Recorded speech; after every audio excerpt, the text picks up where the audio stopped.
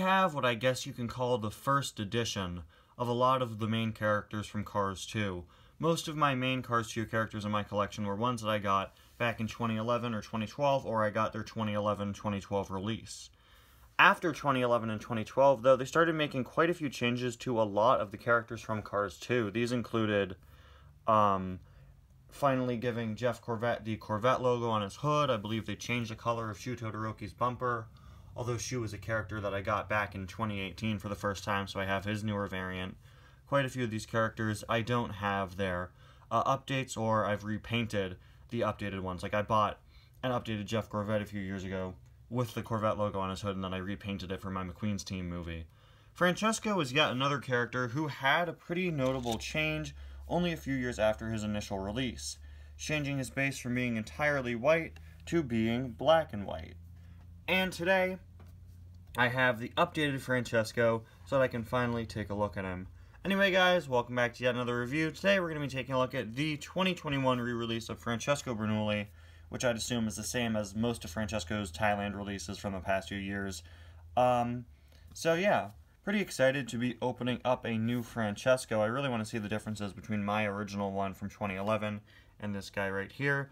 Really nothing of note with him, just your typical Francesco artwork. On the back we've got, as seen in Cars 2, with Mama Bernouli, Lewis Hamilton, Jeff Corvette, who's still using the picture missing the Corvette logo on his hood, Bob Pulley, very cool re-release there, Suki, and Courtney Carspur. You know what always throws me off?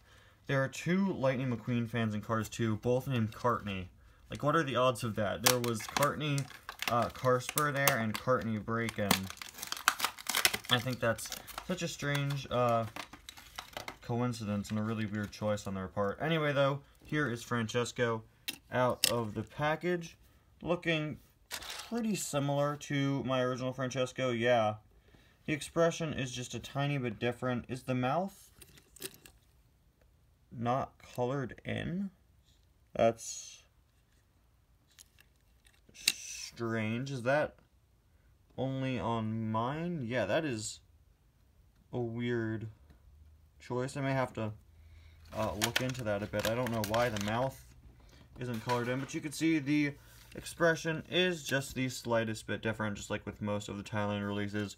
Got the number 1 there on the hood, and definitely a bigger font size there. In fact, all of the details on the hood here are definitely larger than on the original.